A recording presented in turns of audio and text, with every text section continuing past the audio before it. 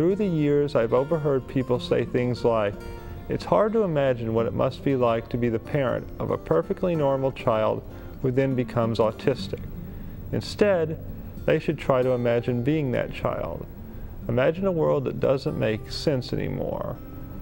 A world that has become intensely uncomfortable and you can't explain what's going on. A lot of times with autism, parents and doctors think a child has developed hearing problems because he or she doesn't respond when spoken to. Look at this video of me when I was almost 6 years old. What you doing, Tay?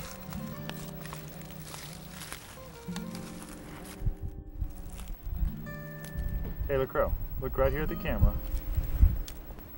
Taylor, what you making? What you making, sweetie? Let's look at that scene again. There's something else to notice. Even when I make eye contact, it's only for an instance. Eye contact is hard to do when you're autistic. I had to practice eye contact for years, and I still struggle with it. Seeing that particular video clip makes me realize how hard it must have been for my brother, too. When I was a preschooler, before I had any speech therapy, I would hardly talk at all, unless I was upset. But here's something very interesting. Certain activities made it much easier for me to talk. My parents discovered that swinging would relax me and allowed me to communicate more easily.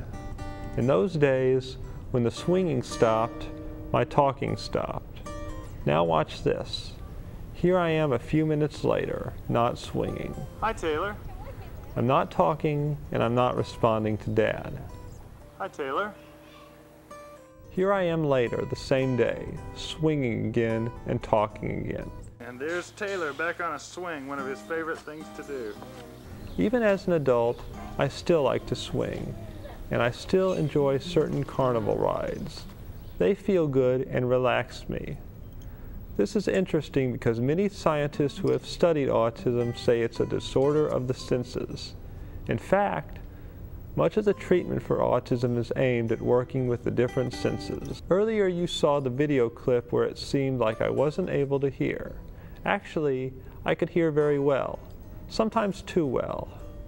Certain sounds bothered me. Here's an example. I love parades.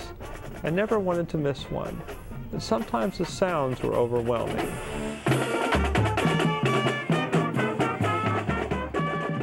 The sense of smell can be affected in autism too. Look at this video of me coming to my grandparents' house for my 7th birthday. I didn't want to sneak a taste, I wanted to smell the cake instead. Sometimes the sense of touch was hard on me too. Hugging was often uncomfortable.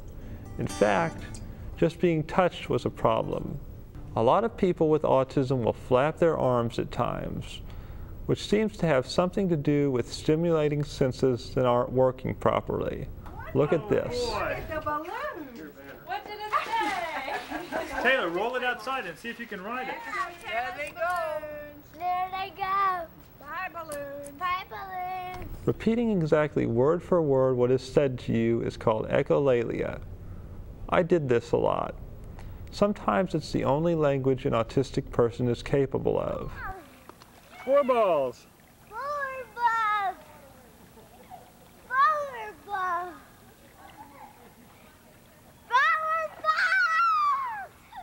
Every person with autism has some form of difficulty with communication. In my case, I went from having normal speech as a 2-year-old to hardly being able to talk at all.